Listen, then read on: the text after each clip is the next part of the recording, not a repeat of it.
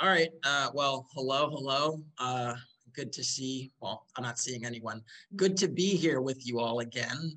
It's been a long time. Not that long, but anyways. So, what I wanted to do today is I essentially did a lesson. I think one of the first ones I did here, at least affiliated with ChessDojo, which was talking about the Carlsbad structure. And of course, there aren't a lot of human games going on right now. I mean, with COVID and everything, I mean, there are a few, but not that many. And I actually want to revisit the Carlsbad structure and build on what we had talked about before. And essentially, I found some really interesting games in the engine world that really could help add to our knowledge and understanding. And not enough people actually follow these TSEC games. Ryo in the chat's telling me, oh, TSEC, yeah, and it's totally the case. Now, you might say, well, engine games, what's the point? Why you do them? Well, the point is that those games are played at a very high level, and even if you don't like draws and so on, these aren't your ordinary draws. These are positions where both sides pursue very dynamic strategies that you might not have even been aware of. And so if you can just kind of download some concepts, you will see different ways of playing that will open your eyes to amazing things. And so what I do typically is I go over these games without an engine, and when I'm confused about something or when I would have done something differently, I create a 2 to 4 move variation that would have been the line that I considered. And then I check that to see how far off or what the evaluation of that consideration is. And kind of by trial and error, you're able to figure out whether I could do this or whether I could do that. That's a very useful way to kind of go about your business. So just a quick review before we jump right in. I do have a game up here, but I do actually want to go very quickly. I'm going to Alt-Tab to some skeletons. So again, I don't want to spend too much time on this because there is a video up on that where we discussed these skeletons before, but just to refresh your memory, I'm going to click through some of these Carlsbad skeletons in this database I made. So the first one is Carlsbad 1. So if you recall, this is probably the skeleton that you see. Do you see the skeletons, actually? Do you see the skeleton? I think so. No, I'm getting no. Kostya, Greg, do you see the skeleton? No. Okay, let me stop sharing and then reshare. Is that okay, or will that compromise maybe I'll just do the whole screen, and there we go. All right, so I'm going to do whole screen, and now do you see the skeleton? Perfect. Okay, so sorry about that technical difficulty. So the first skeleton we actually discussed before, which was this typical Carlsbad structure. Right after the exchange variation, we have CD5, ED5, and white has a queenside, black has a queenside pawn majority and white has a kingside pawn majority. That's typical. And you might see white playing for B4, B5 to undermine the C6 point. So keep that in mind. That's something that we've seen before. The next skeleton I'm going to go to is Carlsbad 2. So let me go to this skeleton. So this skeleton, you can see very clearly A4, B5 is coming up, and we have another skeleton where B5 is on the horizon. There's an undermining of C6, very similar to the first skeleton, right? Because you have a position where white's trying to undermine on the queen side, and black hasn't made any real progress elsewhere. Yeah. All right, now I'm going to go to skeleton 3. This one is kind of like the dream, where essentially white was actually able to kind of pinpoint the C6 weakness, trade the other pawns. And this is like a dream setup where if white has like a heavy piece endgame and can kind of focus in on the C6 weakness, it's like not the most fun for black to deal with, just having to deal with that backward pawn that's difficult to liberate, right? That's one that would be the dream kind of setup if the minority attack goes really, really well. A few more, and then we're going to move on. Now we saw this one, we see black actually going c5. So after b5, instead of allowing the b takes c6, b takes c6, you have the c5 move, which basically says, you know what, I'm not going to allow you to fix the c6 pawn, but I am potentially giving myself an isolated pawn, and I'm saying that that's the lesser evil. That's something that we explored last time. And then a few more, and we're out of the woods. This one is kind of consistent with the Botvinnik attack. We see f3 and then e4 typically is the move that white's going to follow up with. If white doesn't get in e4, it's a massive problem for, let me full screen this. If white does not get an e4, it's a massive problem for black because the e3 pawn, for white, excuse me, because the e3 pawn is backward and weak. So typically white is going to try to get an e4 with this skeleton. Two more or three more. This one is actually a funny one. It's where white actually goes a5 instead of going for b5. This one is actually typically not a desirable skeleton for white, even though it looks really good in that you've created the backward pawn for black. Can anyone tell me why this skeleton is usually not very good for white? I see some excellent answers already. I'm gonna throw it to Aradhya.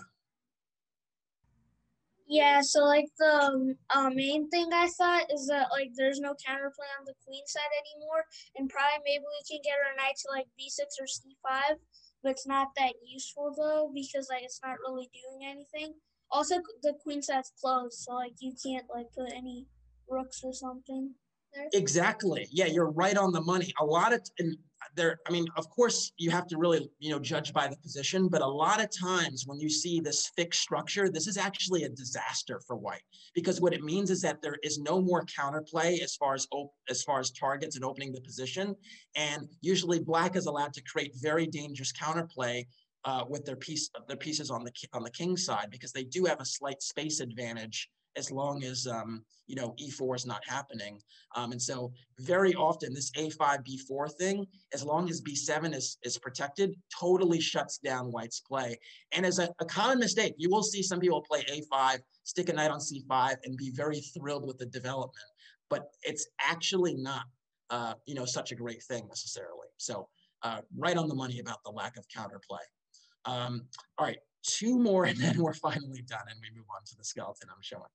All right, so this one, h3, very similar to the position with the pawn h2. The only thing that, is important to note, and we did mention this, let me full screen this again, is that, of course, with the pawn h3, it is a bit, it does create hook opportunities. And I did mention that there are sacrifices related to capturing on h3 that you should be aware of and which are very possible. Of course, the other thing is when you've played h3, f3 is really not realistic because you weaken the g3 square to such an extent that it's just not really happening. You weaken too many dark squares. It's just, you're not justified in going through the Botvinnik plan anymore.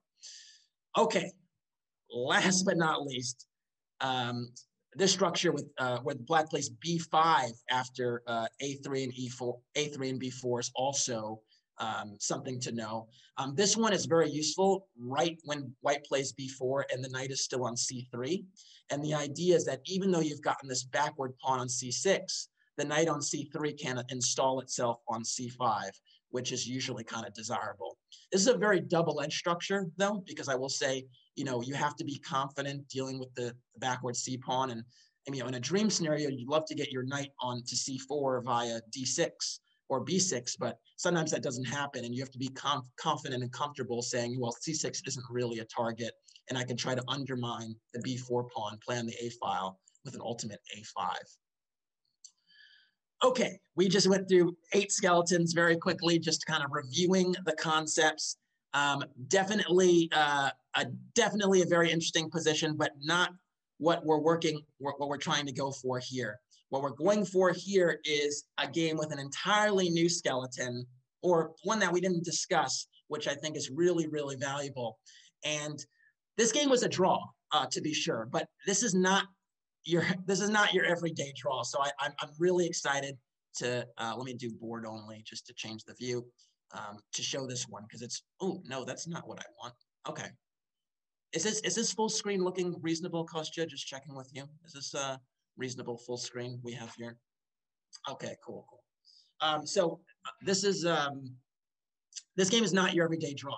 And I was so shocked and happy and ecstatic when I saw it, and it was played this year. So let's just take a look, understand the concepts, and keep it moving. So one thing that I did not mention a whole ton, and I'm going to go talk about it a little bit as we go through the game, is the exchanging of the dark squared bishops. Because in the modern treatment of the system, you see Black a lot of the times trading these dark squared bishops.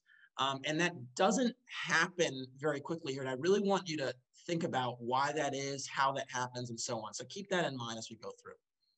All right, so Komodo versus Leela 0, 2021, let's get it. C4, E6, D4, Knight F6, Knight C3, D5. Many a Carlsbad go through this move order for someone that, you know, might be wary of, you know, I don't know, Trumpowski or something like that. A lot of people might start with E6. Anyway, C takes D5, E takes D5, Bishop G5, Bishop E7, E3, castles, Bishop D3, C6, and Knight F3. Okay, so Knight F3 is the first kind of move where you can really do a bit of information gathering about the strategy that White is employing in the system. What can anyone tell me here about Knight F3? Hi. So basically, I think when you play Knight F3, you're basically saying that you're going to play for Rook B1, B4, B5 later, and you're committing to a minority attack, kind of, because normally when you put the knight on E2, you go for F3, E4, I guess. Excellent, excellent. So Knight F3 says, I'm not going for Bottenick attack. I'm going for, or Bottenick plan. I'm going for minority plan, typically. That's typically the understanding. That's pretty much all you need to kind of gather from at this point. So let's keep it moving. And there are some other people that thought about that as well. So excellent, excellent thinking. All right, so Knight F3, Rook E8. And now White played Queen C2. So this was kind of interesting to me because this is very typical. We see this position, you know, H6 is H7 is under fire right now with the queen lined up against H7. And a lot of times in the structure, in the modern games, you see a lot of people going for this plan with H6 and Knight H5. And what I was already asking when I was looking at this is why didn't Black do this now? Because a lot of times you see this plan of H6, Bishop H4, and then Knight H5. And the idea is that you trade these dark squared bishops after something like Bishop takes E7, Queen E takes E7, and you argue with those dark squared bishops gone, there's not as much pressure on your queen side. And of course, when you trade a pair of minor pieces, typically that is helpful for Black. Now, you do temporarily put the knight on H5, but a lot of times it regroups back to F6. If White is sleeping at the wheel and plays moves like Queen C2, you used to have this move Knight F4, taking advantage of the pin on E1, which is a very annoying move to contend with. And this is something that, you know, there have been many games that have the contours of this exchange. And so already it's like, well, why did Black not do that? And something that I was thinking was, well, maybe instead of Bishop H4, White's going to go Bishop F4. And then if Knight H5, well, okay, if the bishop drops back to G3, we are happily going to pick off the bishop pair. But there's a bit of an annoying, you know, kind of way to kind of resist here with Bishop E5. And you see this sometimes in Slavs, like we can talk about that in a moment. But the point is that after a move like Knight D7, still insisting on trying to get the bishop on E5, White can kind of say, you know what, maybe you take that bishop. Maybe I go like Queen C2. And you have this issue here where Knight takes E5 might not necessarily be super desirable. Why might that not be the case? I said then the knight on H5 gets trapped by the pawn on E5. Right, so knight takes E5, pawn takes E5, and all of a sudden, okay, you can't go G4 yet, but this wedge is an issue. G4 is an idea. Maybe White will start with H3 and then G4, or maybe even better, Rook G1 and G4. You know, white can castle queenside and the rook is lined up against the queen. And the presence of this h6 move makes liberating the knight a little less comfortable than it otherwise would be, because black would maybe be a little bit more enthusiastic about playing g6 if the pawn was back on h7. So, you know, basically g6 is a little soft, something to be concerned about. And, you know, going for that, you know, that bishop pair might have come to kind of bite you a little bit. And so that's something that was like, okay, like h6 is not being played right away. What's the deal with that? And, you know, understanding that or thinking about that can really help you understand move by move. And I want you to think about that concept as we go forward. So anyway, after knight f3, rook e8, queen c2, black played h6, and now bishop f4 happened. And so what changed a little bit here? Well, they're not going to go for knight h5. And so black now went bishop g4. And this is a move that's very, very interesting, very dynamic looking. You attack the knight on f3. I consider it to be a little bit risky, but I want to ask very quickly, before we get into bishop g4, why not just knight bd7 here with the idea of knight h5 next? What's wrong with this? So I want to give a shout out very quickly to the people that are thinking knight b5, but that just doesn't work actually, because after knight b5, there's just c takes b5, and you know, if you play bishop c7, there's bishop b4 check, intermediate move, and then the queen is the e7 square. So that sacrifice doesn't quite work because the king is still on e1. But Austin, you're right on the money. So why don't you tell us all what you're thinking, if you can. Yeah. So I think if you delay with knight d7, white can play h3, and after knight h5, you can play bishop h2. So you can't take the bishop anymore. Exactly. And this is actually something that's very important to understand, is if the knight is on d7, you know, and you don't have, and white has delayed castling, then h3 bishop h2 is huge. And then also, again, now maybe some other people talking about long castle in the chat, the hook opportunities might come into play. Maybe white says, you know what, forget about castling kingside. I'm going to castle queenside, and you've created a hook, so that g4, g5 might be an issue.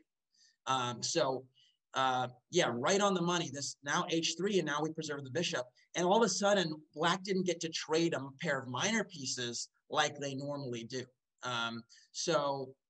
Very, very interesting nuance here. Now, after h6, bishop f4, bishop g4 was played. One other thing I was thinking about was, why not, when I was looking at the game, I was like, why not bishop d6? Why not trading these bishops here? Because this is another device you can do. When you played h6, you can say, well, they can't go back to this diagonal anymore. And if they go to another diagonal, I just challenge and trade. And this is probably a little bit more of a complicated structure, but actually knight e5 here, as some are suggesting, is not actually it. Because ultimately with knight e5, the knight isn't particularly stable yet. You can't add another defender to the knight on e5. And there are many, many ways to undermine it. First of all, c5 comes to mind, and then knight c6 might be a possibility, a very active play. But black can also just go queen e7 and knight bd7, and ultimately the knight is just not stable there. Now, of course, there was this trick that was pointed out. Knight bd7 is not a good move, because now knight takes f7 is an issue. And, you know, white's winning a massive pawn and the bishop pair. And this is, oh, there's also bishop g6 check. Oof. So all bad things. But the point is that dynamic means knight e5 is not quite, you know, a ready type of move. White's not really ready for it. Knight e5 comes into play when black can't load up on the piece as easily as they can here. Because in some circumstances, it is a good move, when, especially when h6 has been played already, because, you know, now you can never really evict the knight with f6 because the g6 square is weak. So anyways, bishop g4.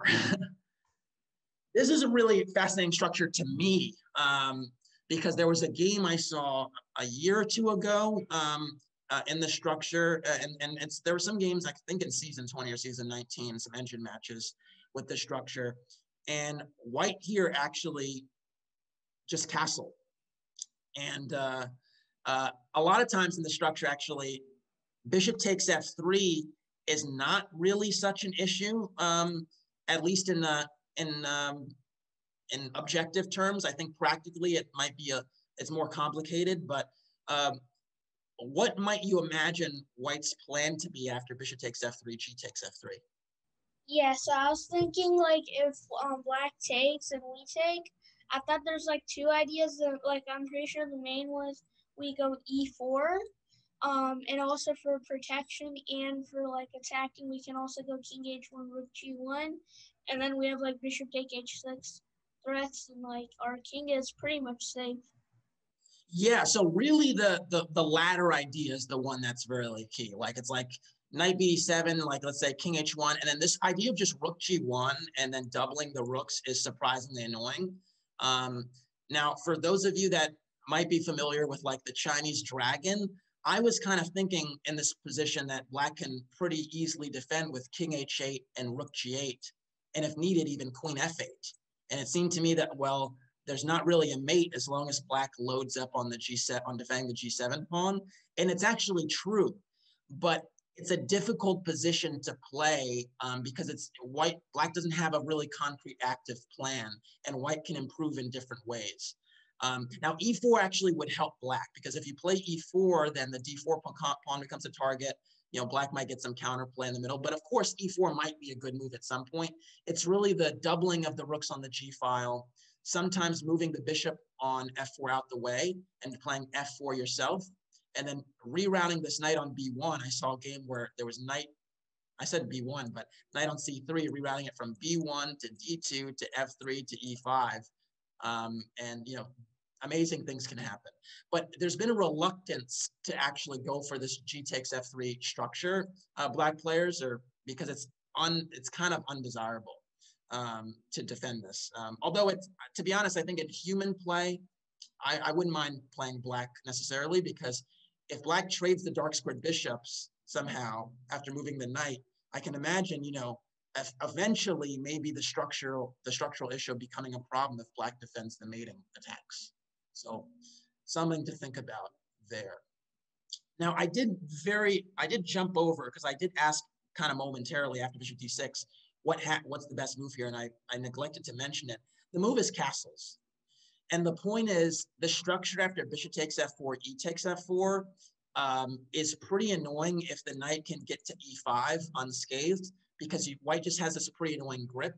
And you might say, well, black has a better pawn structure. That's true. But with the grip on the e5 square, it's a little unpleasant. You know, you can try to free your position with c5, but surprisingly, a lot of times that helps white. Like the rook can come to d1, the d5 pawn is kind of weak after an exchange on c5, and it's just not like a necessarily fun thing to play. So moving on. There's so much juice in these positions. It's just fascinating, but we're not even at the skeleton. We're familiar with the skeleton. We want to keep moving to the, you know, the place where something changes. So, all right, so bishop f4, bishop g4, castles, and knight bd7. So, you know, black didn't go for bishop f3, as we spoke about. And now white went knight e5. Kind of funny, because we were talking about the knight not being stable on e5 before.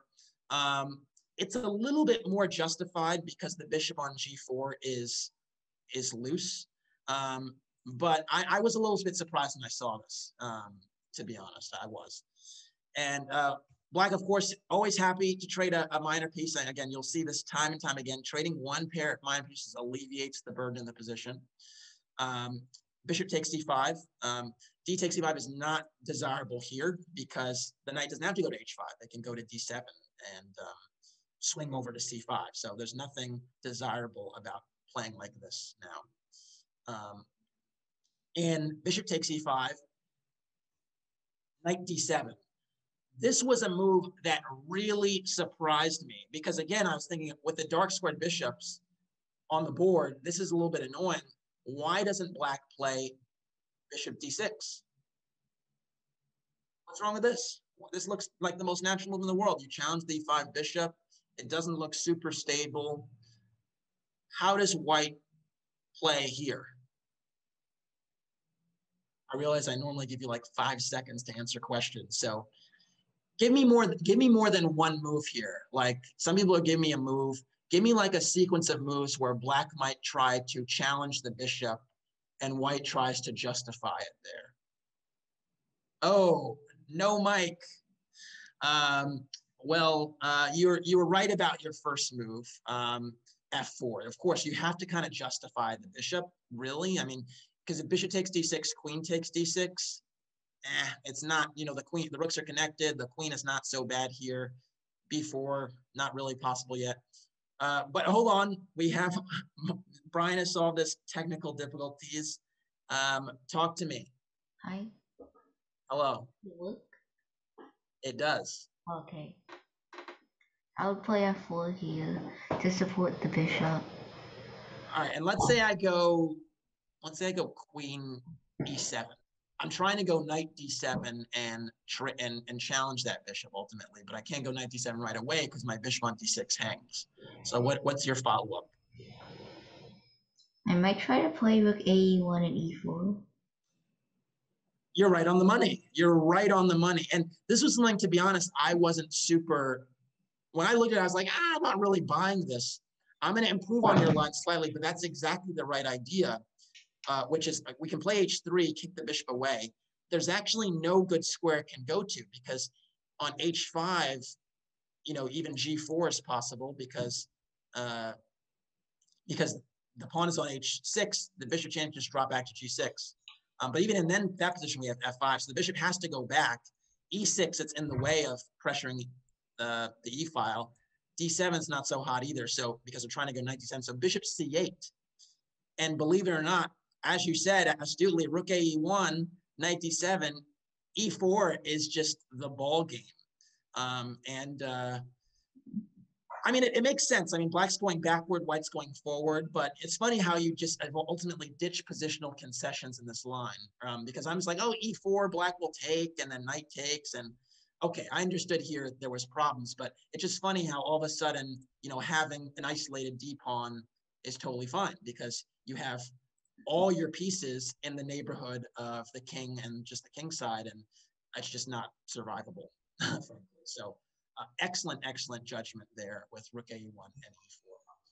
So because of that, bishop d6 is not viable, and it's kind of, again, it's kind of showing like, well, this bishop has stayed on the board longer than it needed to, or than we thought it had to stay. So very interesting. So anyway, so bishop takes e5, knight d7, challenging that bishop. Of course, we're not allowing the bishop to be taken, so bishop g3. And now knight f8, not a very usual move, knight f8, in this particular structure, because normally you're trying to get this knight to d6. So a more natural thing, it would be like something like knight b6. Sometimes you see like knight b6, knight d8, knight d6. That's like the way to get the Carlsbad knight. But very important to understand that the Carlsbad knight doesn't mean as much if these dark squared bishops are still on the board because it exerts so much pressure. Ooh, that's a terrible arrow.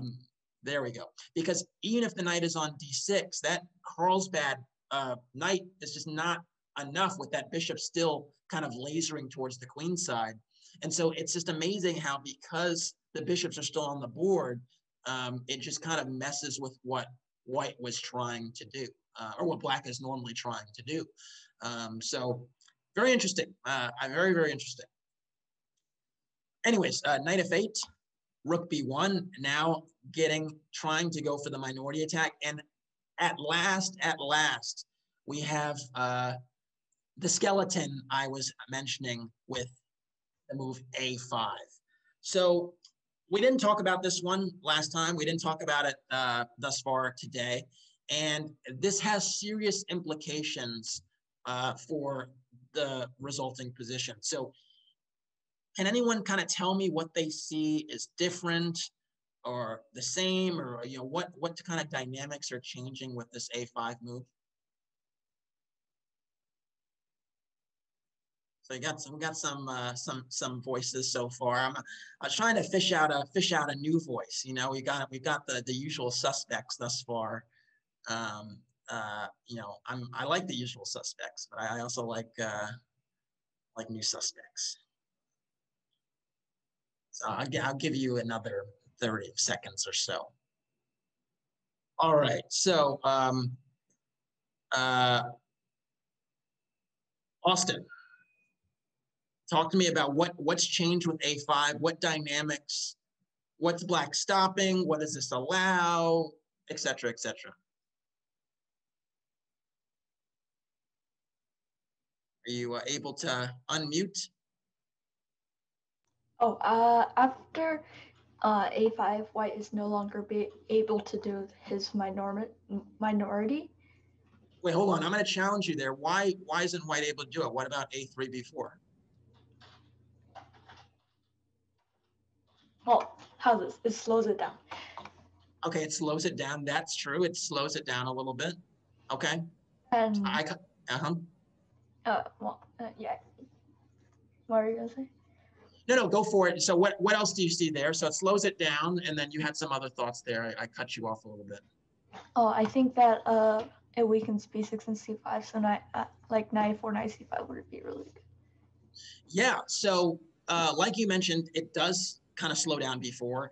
It does weaken B6 and C5, particularly the B6 square. C5 was already kind of there if we wanted it, because black's not really going to go B6 to stop knight C5, and you could have gone knight A4 regardless.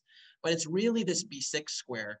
Now, I do want to just very briefly address, A3 B4 is viable, but the point is that by playing A5, we actually get something of a skeleton we saw before if white does go for that plan, which is that having that open A file after a potential let's say A3.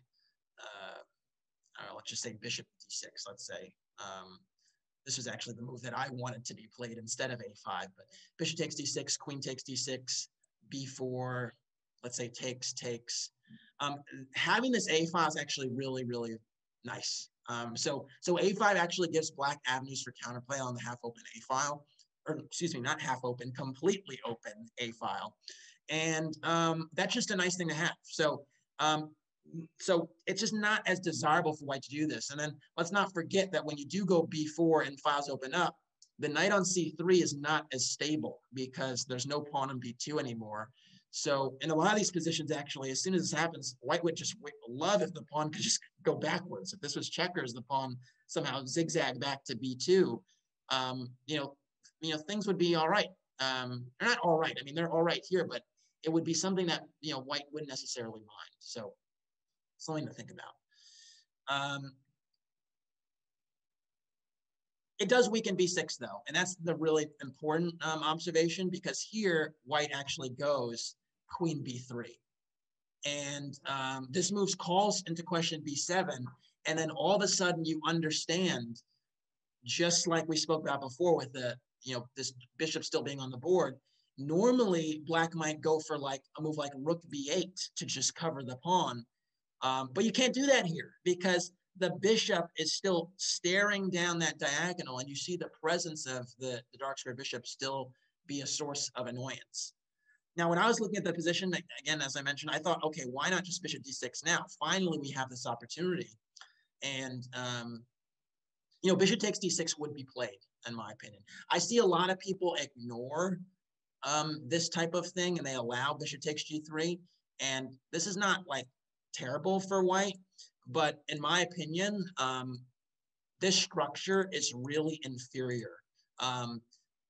This double pawn structure with the G pawns, for two pretty significant reasons, maybe three actually.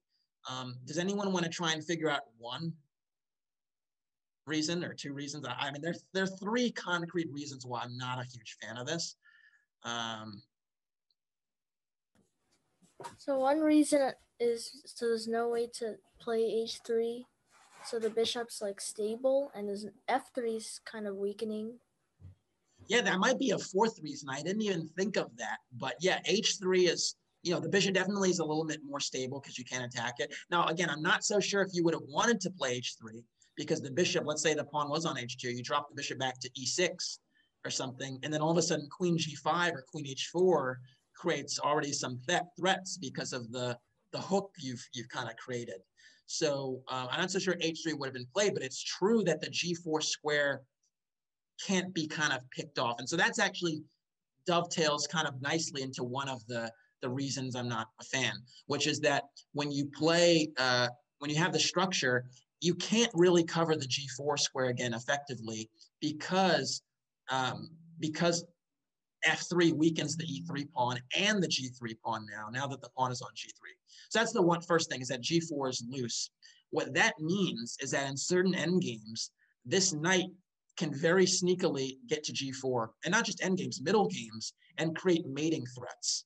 There's a whole host of back rank problems when the knight's on g4. You can see the king's escape square is taken away. There are all types of funny mates, like you can imagine, like, rook c1 check, king h2, knight g4 check, king h3, h5 or something, and then or f5, and then like rook h1 mate one day. And it's all because you can't cover the g4 square. The other thing is, again, f3 can't really be played here because these pawns now are both weak. And then last but not least, sometimes with the double g-pawn structure, it actually does create a hook opportunity with h5, h4, which is something that is extremely instructive to see when it works. And I can tell you one of the best games I've seen where that structure was kind of employed nicely was a game that Carlsen played against Kramnik at the World Blitz Championship, I believe it was. It was World Blitz or World Rapid, right before things shut down in 2019. At the end of the year, they played that. Kramnik was retired, but he came out of retirement to play this World Blitz. And Carlsen was white. He was actually playing a London system where there was an early exchange in the center that made a Carlsbad structure. And he played the opposite. So black had double G pawns, and he played h4, h5, and got fantastic play on the h file. So I strongly recommend, if you want an example of that, look at that. Yeah. So moving on, not very desirable to go for that. So I thought, okay, takes, what's not to like? And, thankfully my Carlsbad understanding was not so poor that this was like a bad position. It was just an option the computer didn't go for, frankly. But it's actually something I think is pretty viable and would be the natural choice for me, given that I was saying, get rid of these dark square bishops, get rid of these dark square bishops. Anyway, what we're treated to, because this doesn't happen, is some real fireworks. So let's enjoy them. So anyway, so a5, queen b3, attacking the b7 pawn. Kind of difficult to defend that.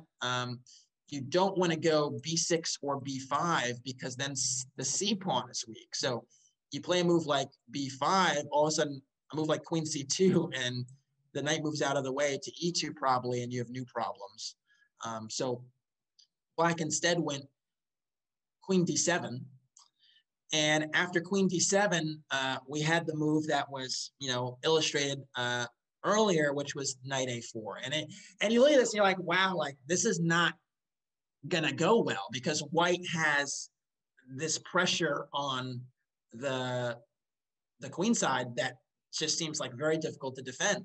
And from here, the game just takes some really magical twists and turns tactically. It's like move after move after move. It's like, what in the world is going on? And so you have to imagine that the sequence was foreseen quite a bit to allow knight a4 and queen d7. And I just thought that it's worth it to understand, why is black okay here? Because it doesn't seem obvious to me. So I'm just going to say some of these moves are just like, what is going on? But we'll understand them together. So first of all, rook a7. Now we see rook a7 sometimes in Slavs, right? Like a6 Slavs. But you never really feel great about it. You're like, well, you're splitting your rooks. That's not super desirable. But it's really like the only move in a way. I mean, like there's no other way to kind of deal with knight b6 and knight c5 in a reasonable way. If you part with the dark squared bishop, that's not going to be so hot. And just this fork in general is extremely annoying. And, you know, what do you do with your pieces? I mean, if you go rook d8, knight b6 is still an issue, and then bishop c7 wins an exchange. I mean, there's really, so rook a7 is kind of like an only move. And after rook a7, white played queen b6. And this looks also very annoying. Like the rook is hit. What do you do with it? Knight c5 is also an idea still. The rook can't go to a6 because the bishop is controlling a6. Yeah, I mean, it really does look bad. Like it looks like what is in the world is going on. And this is the thing that's kind of fun about chess is you see white kind of encroaching and leverage, making all these gains on the queen side, and then things happen. So when I was analyzing this, rook a8 back is actually a move. Not a move I would play any day of the week. In fact, it allows knight c5, which I think means black would have to part with the dark squared bishops. So not a thrilling development. But instead, black played rook e a8. Okay, this just looks like madness to me. I mean, like what in the world is this? Like these rooks parked on the a file, the gains made on the queen side. And now white played something I thought was really, really interesting and remarkable. And I'll give a minute and change to kind of figure out what's what or what was played here. Because the next several moves, it's like, wow, wow, wow. It's like, oh my gosh. You got, is your audio working? There we go. I want to play bishop b8. I'm not so sure that it works, but it looks fancy. So yay. That's the move. That's the move. I mean, it's like, it kind of, I'd never seen a tactic like that before. Now, I mean, I have gone on the record, and I mean, I do have some degree of awareness that like tactics are by far the worst part of my game. So maybe you youngsters have seen this before several times over, but I just kind of thought bishop d8 is like the coolest thing I've seen in a minute. Like it just putting the bishop on that square on the opponent's side of the board like that, you know, also seemingly winning an exchange cleanly. It seemed very just attractive to me. So yeah, what a stunner! What a stunner! And the funny thing about it is like now the line just begins. So I think we can just enjoy some of the tactics, try to understand what's going on, and some of you were mentioning queen b3, which is an interesting idea, trying to go maybe knight b6 again. But I think, and I mean, I have to think about it, but I think maybe the black just moves the rook back and you can have one of these exotic engine repetitions that you can have sometimes. Because I think now the knight goes to b6, black can go queen d8 and things are actually kind of covered. So I think queen b3 is not like it's not like ending the game essentially.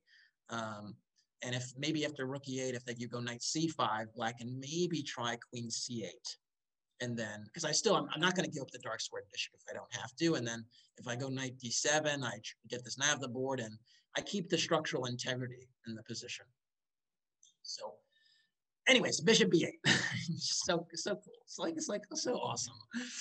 And now black has to like play ball. Like this is like, you know, very serious move. And black played bishop d8. It's an only move basically. I mean, there's one other move in the position, and it's kind of interchangeable with this move because the sequence, the variation is the same. You can flip the move order, so there's another move that's also possible in addition to bishop d8, and you're going to see it on the next move. So the bishop hits the queen.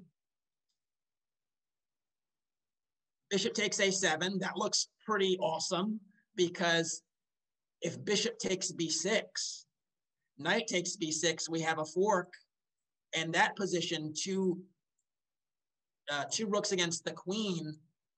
But with the bishop pair, I kind of am intrigued by and prefer white. Not so clear though, frankly. It's actually still about equal because, I mean, to me, queen takes a8 would be the most natural move in the world, but apparently knight d7 is also really effective. The point being that the knight is still trapped, and it's really important to not allow black to comfortably retain the bishop pair. So what a stunner, what a stunner. But I'm going to argue not more stunning than the game, because after bishop takes a7, we had bishop h3. And I just love this. I mean, I know you're just like, oh, okay, like computers, oh, of course. But like, I think the cool thing about this is it kind of in a way demonstrates the kind of the tug of war that's happening in a lot of Carlsbad structure positions, which is that white, it's almost like a King's Indian in a way, even though people don't necessarily think about it that way, but it's that white is trying to leverage advantages on the queen side. And then when white tilts their energy to the queen side, black tilts it to the king side and creates trouble. And this bishop h3 move, there's no hook on the board on the king side that white's created, but black can still attack. So very, very cool move. Someone want to tell me why queen takes d8 does not work? Yeah, I see a bunch of people flooding in. Liam, go for it. Because of queen g4 here. Yeah, and I don't know. This is a move I think many of you see instantly, but I just think the touch there is it's just gorgeous. Like bishop h3, queen g. I mean, you're like, and it's all of a sudden it's like, wow, black was in trouble, and all of a sudden black's getting counterplay. So the rest of the game is really tactics that could be kind of tough for us to understand, but I think it's important to understand the resources black has this position and the resources white has. So let's just continue to enjoy. So bishop h3 was played. G takes h3 is kind of forced. And then after bishop takes b6, finally, bishop takes b6. It's kind of all equalish here. The point is that taking on h3 creates perpetual check threat. So if you have knight takes b6, queen takes h3 is still kind of a draw here with queen g4. So, the computers, that's the other thing that's great about TSEC now is that a lot of these programs are kind of trained to keep the game going by all means necessary, as long as the objective evaluation doesn't change. And so they don't repeat like they used to, unless that's the only option that keeps the game and keeps the balance. So they both are trying. So this really is a great opportunity for us to understand, all right, what are the dynamics here? What is the tug of war even here?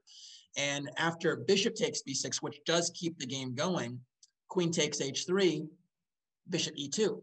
So now white's saying, no draw. We're not having a repetition yet. I have two bishops and a rook for the queen. That's a winning material advantage if I'm able to consolidate. And you have to kind of see, well, can white consolidate? And it's just fascinating to kind of look through this.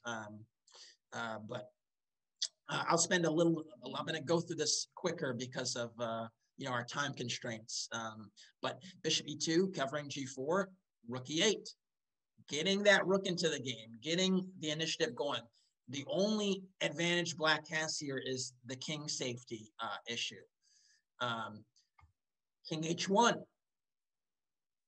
trying to get out the way. It is an interesting question, though. Nathaniel, you did mention knight c5. Do you want to kind of answer your own question and maybe consider what black may try to do after knight c5? I didn't, to be honest, I didn't look at this move, and I probably should. But can you imagine maybe what black would try to do here? Knight g6 and knight h4. Yeah, that one looks very interesting to me. Knight g6, knight h4. I think this bishop is out of play. Maybe there's some quick counterplay here. Maybe even knight e6. I would have these things need to be checked. But I like your idea here. Knight g6, so let's say knight g6, king h1, knight h4, rook g1, only move, knight f3, rook g2. I mean, white seems to kind of be okay here. Although, okay, if the rook could swing over, we might have a queen takes h2 mate, an Arabian mate, right? But it's not so easy with the knight and the pawn covering every square. So my instinct tells me that maybe knight e6 could be better, but who knows? I mean, really, who knows? I don't know. I really would like to get the rook to the h file, but I'm not sure how to get there. So needs to be checked. Anyways, rook e8, king h1, rook e6, knight c3. Now the rook is getting there quickly. Rook g6, threatening mate. Rook g1, defending the mate. Queen f5. I think a lovely queen retreat. I think the vast majority of us would just be so focused on the attack, we would be kind of very much in vain trying to add fuel to the fire on these squares on the G file.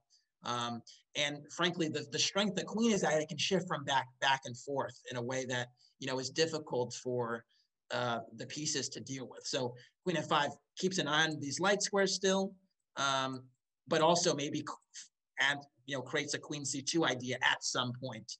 And also, let's not forget f2 is hanging. Rook g2 is played. Takes. Knight g6. This knight's going to h4. Bishop c7. This bishop pops out. Gets some reinforcements. h5. And, you know, again, more attacking resources. h5, h4, perhaps. h3. You know, we've seen AlphaZero, you know, do these things. Everyone knows about rook pawn moves now. And the game continues. I mean, it ends in a draw, but I mean, a3, queen c8, again, the queen retreats. These are the hardest moves for I think, humans to see, actually, these long queen moves, like especially going backwards. We just don't see them. And the idea here is that the bishop needs to stay on this diagonal, or it would like to stay on this diagonal, but with combination with h5, it actually can't. Because if you go bishop g3, there's h4. If you go bishop f4, maybe there's knight takes. If you go bishop e5, there's f6. If you go bishop d6, there's queen d7. And so you can also probably have a cute repetition along these lines, but the computers keep it going. So bishop takes a5, knight h4, king h1, c5, more madness. I mean, really just amazing stuff. Queen f5 back, queen takes f2, and then we finally have a position where black actually gets a piece, or loses a piece, but then immediately gets it back with c takes d4, and then a few more tactics, and we get to one of these draws where people are like, oh, okay, chess might be a draw after all with best play. And then there you have it, a repetition after they've exhausted the ways they can keep the game going. So even a fantastic final position, I mean, rook takes f7 is, you know, kind of something that, you know, white has to, you know, that black has to think about. So black can just waltz in and queen without losing. So anyway, I kind of rapid fired that end point, the last 15 or so moves, but super instructive game in my opinion. There was another one I wanted to show with a really funky structure, but we're not going to have that time for that. But if we just go back to the moment here, early on, we were discussing the dynamics of, you know, why is this dark square bishop's not been traded yet? How's it staying on the board? What are the dynamics behind keeping it? I think the conclusion you can draw is that by delaying castling and going for knight f3, you can cause some problems that basically challenge black's ability to kind of secure the bishop quickly, because you might, again, have this h3 move that allows your bishop to fall back to f4 and then go back to h2. Of course, if the bishop goes to d6, you can't really avoid trading those bishops, especially after h6 has been played. But you castle and you say, I'm cool with the double pawns because the knight comes to e5, which is an annoying grip. So we saw that tug of war with the bishop. Again, the doubled F pawns are not really an issue. There haven't been many, if any, really good human tests of this. But so you might want to, you know, see what happens here. But the pressure on the G file is significant. Black is by no means lost or anything. Black just has to defend well. I would recommend trying to trade these dark squared bishops, and then trying like what I affectionately called like the Chinese dragon, reverse Chinese dragon strategy, where you go like king h8, rook g8, just like in the Chinese dragon, white will go like king b1, king a1, and then rook b1 and defend against batteries on the b file, or in this case, the g file.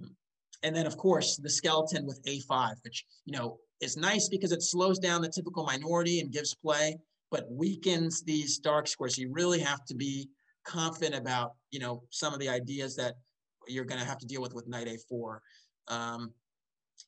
It is important, I didn't mention this, but knight a4, it's important that if you do it right away, black might go knight d7 and cover these squares. So the other value of queen b3 is it kind of forces black to put a piece on an inconvenient square. And so queen d7 quite simply doesn't allow knight d7. So that kind of changed the game. And then, you know, tactics are, you know, it's always good to see tactics you haven't seen before, learn different, see different, I haven't seen before. Let me speak for myself. And, you know, maybe you can implement them in your own games sometime, because a lot of that's just pattern recognition. So anyways, I'll leave it at that for this time. And yeah, I hope you could, you know, hopefully implement some of these themes or concepts in your own games.